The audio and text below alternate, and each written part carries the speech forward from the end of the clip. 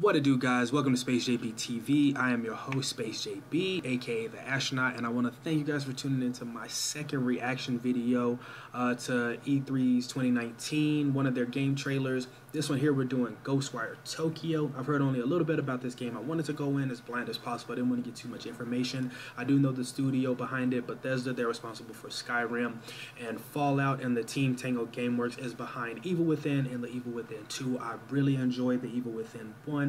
I played Evil Within 2 as well. I didn't like it as much as I liked Evil Within 1. Not saying that that was a horrible game or that it was a bad game. It's just Evil Within 1 was my absolute favorite. So far, guys, thank you guys again for coming back.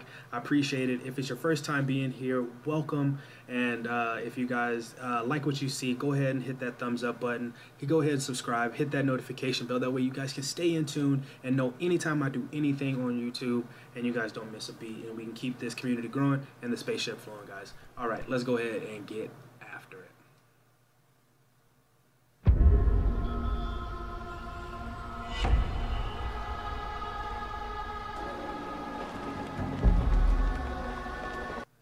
I see you, Johnny Cage. I see you coming down them stairs in Tokyo, brother. You ain't fooling nobody. From MK11, now you in Tokyo, I'm watching you. You sip that cup of joe. You get on about your business. But on a real note, look at these NPCs. I mean, I don't know if this is going to be in-game footage at all or whatever it's going to be, but, you know, with how well these NPCs look, I'm loving the details. Everybody in here has an expression on their face. It seems like some of these folks have a thought, if that makes sense. Like, it's not just bland faces or, you know, cookie-cutter style faces. These people actually really paid attention to the detail when it came to each person. And I even love the lighting from the top of the stairs all the way down to the bottom with the reflections. And I mean, just light to gray, just it looks really good so far. I'm digging it.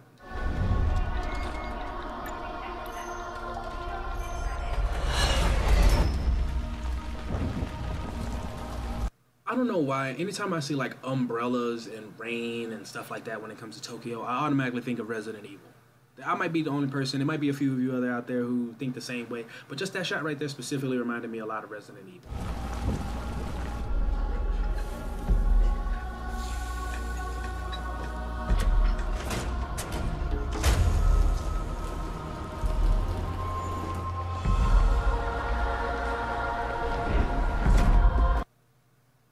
Oh my goodness.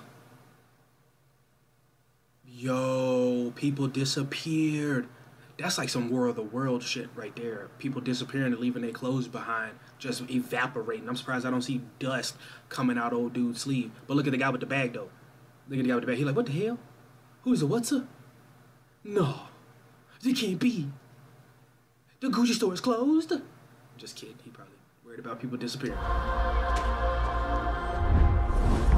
Oh shit, he ain't gotta worry no more. They took them too. Damn, they took everybody.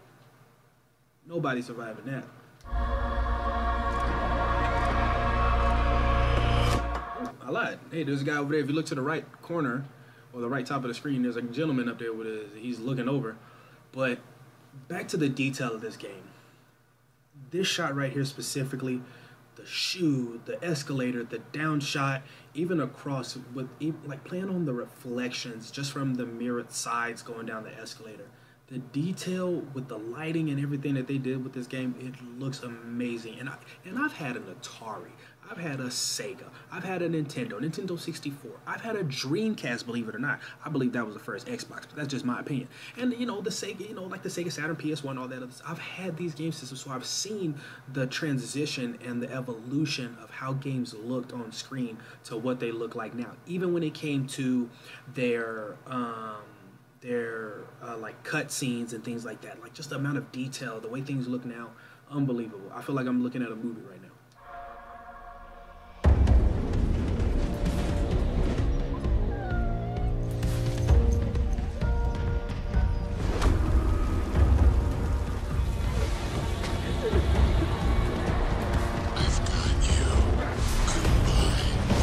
Oh, okay, you know, hold up now.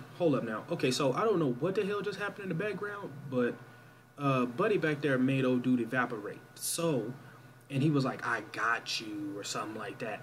First off, Playboy, if that's your idea of how you gonna get somebody, you might as well leave me the hell alone, because I'm not with that program, bro. I just bought this outfit. You ain't gonna sit there and make me vanish. And I got a date coming up. She's been waiting on me. I'm running about 2 minutes late. But guess what? She digs me, man. And now you just messed it up. Fool's got long fingers, and I mean, I don't know. I don't know. I mean, it feels more like an action adventure game. I don't see more of a horror element to it, just because the same team was behind Evil Within. But I'm thinking more of an action adventure game. I'm gonna have to look that up.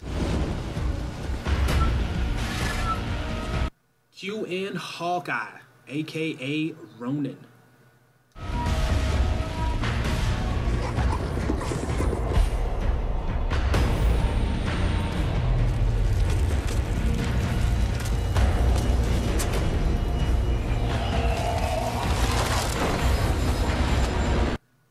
I don't know if that's Bethesda or if that's the Tango Gameworks doing, but ever since the Evil Within, they've done a great job when it comes to these transitions in their trailers, with using one material shot and having that shot go through something in its own world. Like in that one, it decayed, and I mean the leaves fell, and then they just like flowed down, and then they do a great job of pulling that image and doing everything they can with that image and fluidly transitioning that into a whole nother material and using that for the next shot.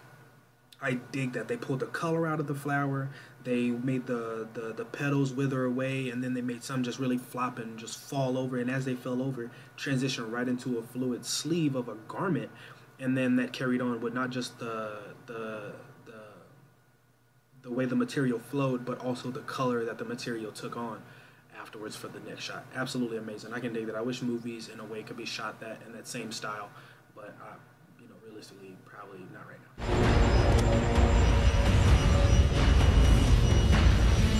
Okay, so I'm seeing some bodies floating up in the air in the background. I don't know what that's going to pertain to. Again, I'm not really getting too scared of this trailer. I'm kind of getting a sense of mystery.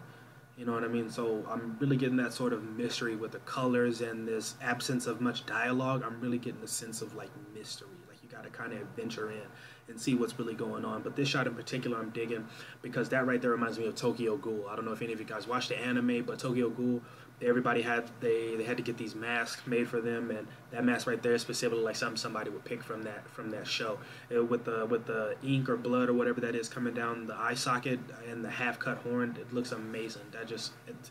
The contrast, man, this gray and blue and this, I mean, it looks great. It looks great.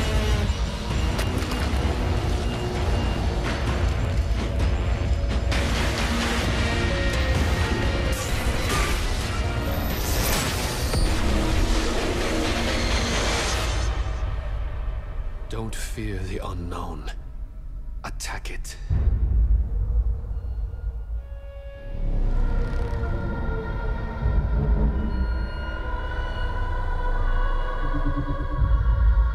I like it so far. I'm not gonna call it a horror game right now. I don't think it's gonna be a horror game. I can see it more as an action adventure game. But again, I tried to go in here as blind as possible. I didn't want too much research on the game or too much knowledge about the trailer, or too much information. That way I can go in here as blind as possible. But I'm definitely gonna do some more research now that I've done my reaction. Let me know what you guys think about the game. Do you guys think it's gonna be more of a horror game, or if you already know if it's gonna be an action adventure game? And then let me know. I also would love to know what you guys think about Evil Within 2. If Evil Within 1 or Evil Within 2 is your favorite. So again, if this is your first time tuning in to one of my channels, guys, thank you so much for being here. They're absolutely amazing. My heart goes out to each and every one of you guys. This is Space JB TV. I'm the host, Space JB, and again, you can call me the astronaut. I love you guys, and until next time.